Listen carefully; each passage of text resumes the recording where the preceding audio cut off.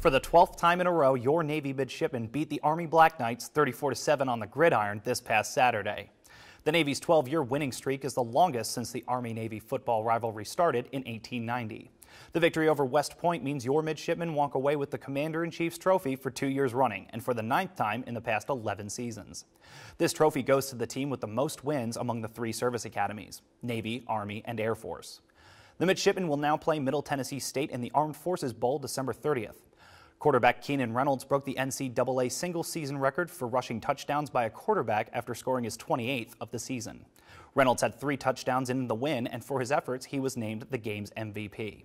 Reynolds finished the season with 29 total rushing touchdowns. From the Defense Media Activity, I'm Petty Officer Ian Cotter.